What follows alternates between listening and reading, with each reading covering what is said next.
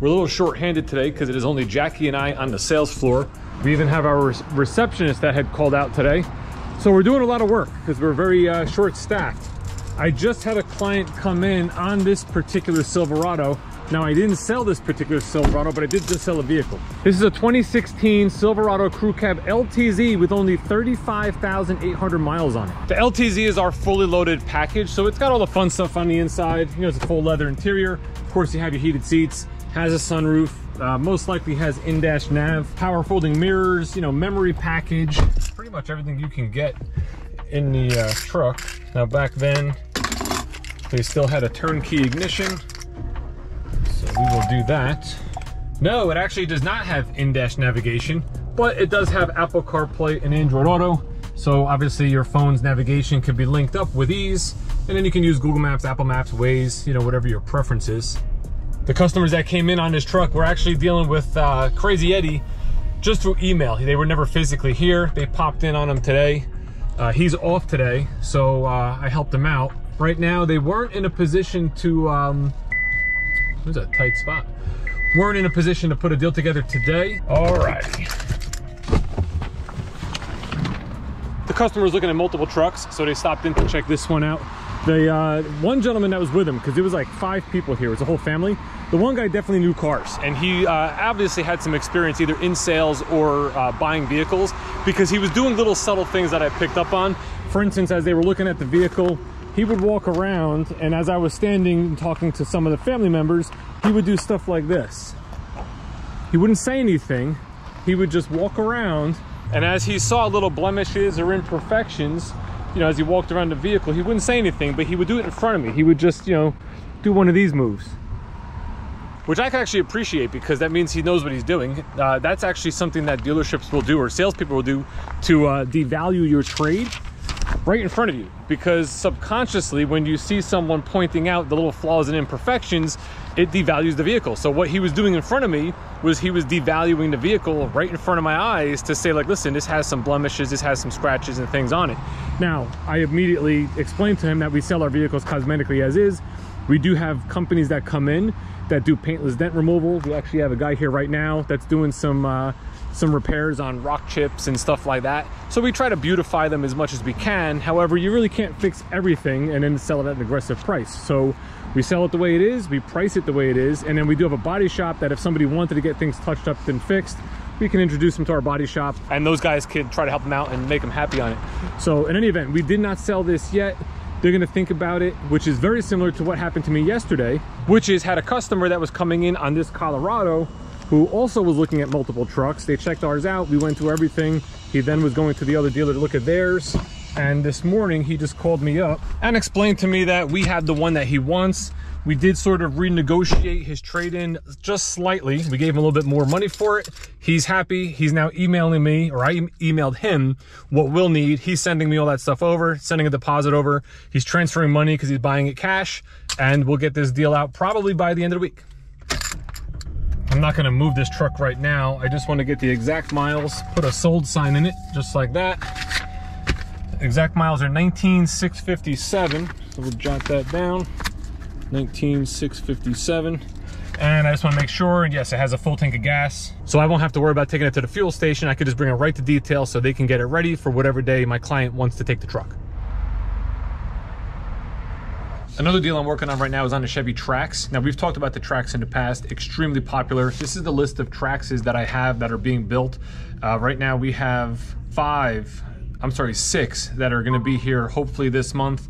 5 of them already sold, 3 of them are my deals, which is great, and I'm working on a 4th one right now. We have a Blue Glow LT that's inbound, which I have a customer interested in and ready to leave a deposit. One thing she wanted to make sure before that deposit was taken is, are we marking the cars up? In her email she sent to me, she said, can you tell me, is Schumacher Livingston marking up the vehicle? I've been to 2 places so far, and they are marking up the price. Now, we're not, we'll sell it at MSRP. We have our $389 documentation fee, and then we're adding tax and plates. So we're gonna email her back now and see if we can lock this in and mark that vehicle sold for her. Generally, we take a $500 deposit when we're holding a vehicle or putting a vehicle aside for somebody. She's asking if we can do 100. Really, we don't want to do that. We want to make sure we do at least a $500 deposit. So I'm just emailing her back that now that not only is that $500 going to go towards the vehicle when she takes delivery, if she decides not to take delivery once the vehicle comes in, that money would be refunded back to her. We don't keep the deposit. You know, we'll hold the vehicle. Once it shows up, she gets first right of refusal. If she does refuse it and decides not to take it, she doesn't lose out on anything. All she's gaining in this situation is the ability to have a car physically here and available for her to make that decision. Give you a quick inventory update. This morning we got, I think, 4 more Traverses in. So look at this, we got an entire line of Traverse, which is one of our best sellers here. We also got this Colorado.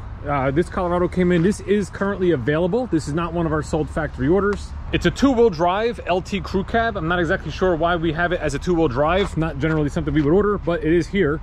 We got this Tahoe Z71. This is sold. And we have this Tahoe Premier. I believe this one is available. This is a Premier trim. It does have 22-inch wheels and the sunroof added. MSRP $75,990. There's one more car I'm looking for that just became available. It was somebody's order. The car showed up and they canceled, but I cannot find it anywhere. I just went into the shop. It wasn't there. Oh, there it is. Out past the white 2500 HDs. Here it is, 2023 Camaro Coupe 1LT. It does have the RS package. It's got the V6 in automatic and the tech package. Really cool car. This is the first Camaro we've had here and available in quite some time.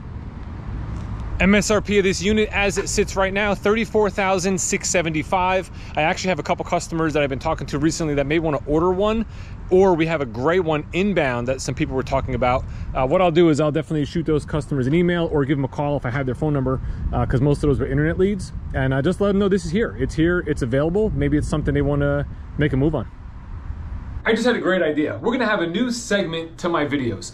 In the end of every video, what I'm gonna do is I'm gonna pull a comment from the prior video that I uploaded. Now this comment might be the one that was the funniest to me, the one that aggravated me the most, the one that was the wittiest, whatever it may be. We're gonna pick one comment and we're gonna highlight it in the end of the video. So today's winner is Mr. RJ Snowden with his comment. Now let me give you the context of what I was saying in the previous video when he left this comment. The car business is not going anywhere. Dealerships are not going anywhere. Salespeople are not going anywhere. And to that clip, Mr. RJ Snowden replied or commented, "What's not going anywhere is that crane on the side of the building. Man, they're still working on that retaining wall." Dude, that actually made me laugh out loud. That was a funny comment, and you win the award of the funniest comment to me on my prior video. To give people who might not know about this retaining wall a little context, our wall was falling down. They were replacing the wall. You can see the portion of it that's completed is ready to go. What they had to do was move everything from this pole to the new pole. That's what they've been working on. That's what this crane, or whatever you want to call it, this boom extension, has been holding up for quite some time. I think we started this job in like November of 22, but for whatever reason, I don't know the reasons why, it got held up tremendously.